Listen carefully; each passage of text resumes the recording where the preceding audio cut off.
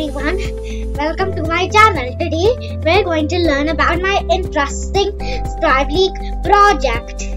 So first let's start with the beginner.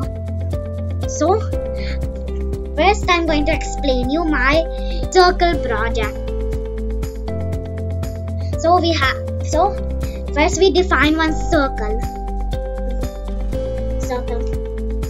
So we define the X in a circle with the X and Y, and we define the size.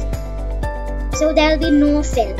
Means we will not give any fill inside it, like no color inside it.